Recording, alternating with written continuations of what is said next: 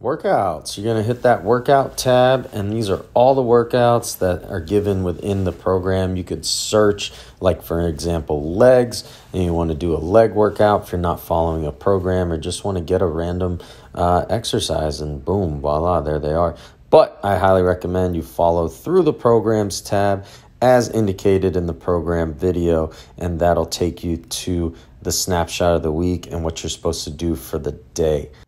All right, once you click on that, it'll take you to the workout of the day. All right, in the beginning here is all joint drills, vision drills. I want you properly warmed up. These are only going to take you about 10 minutes. And you can see the video here. You just click on it, and it'll give you an example and how to do the exercise. Okay, nose, that's that horizontal line underneath your chin. And these all say body weight, BODY. That's because they're body weight exercises. Once you do it, you could check it off. You don't have to, but if you want your weight logged in, as I'm going to show you at the bottom here, like so. So this is a weight. When you check those off, you'll be able to see, hey, how much I did the week before. So we have pounds here. You have different columns, reps, tempo. I'm going to have a separate video of that. And this is all within a giant set. If you see that there's a note right there. Giant set, that means you do everything back to back. That's why there's, you see NA means not available. That's because there's no rest period, because you finish them out and then you rest after you do all three exercises. Also, you might see a note underneath the exercise. I don't have an example here, but if you do see a note, be sure to read that. All right, and then we could also see, if you want to look at, like, so let's say you're typing in your weight. I did 20 pounds. You could check it off. But you also want to look at, what did I do last week? You're going to tap that button, exercise history, okay? What this shows you is this exact workout, you did it on this date, and that's how much weight that you did. Now, let's say if this exercise was part of a different workout, that's what that tab all workouts entails. So it might have, it'll have everything recorded under there.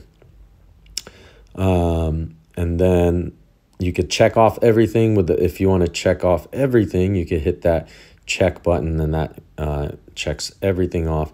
Again, you don't have to check everything off, but it'll log whatever is checked off. So if you want to, make sure that you're tracking things, do that. Next, I'm going to hit this top three buttons. I could add a note. You could add a note to yourself, hard or whatever. You could save that in there, as well as you could create the superset or create a giant set. You can remove it. You could break it up, swap exercises. So it's like, I don't know. You could search another body part, alternatives, things like that. And then moving right along, we're almost there. There's a built-in timer here. That bottom left button will take you to the timer. All right. I'm just going to put an example. You can hit start. You can make it disappear, and it'll pop up once you're done. Boom, there it is. And then you could reset. Then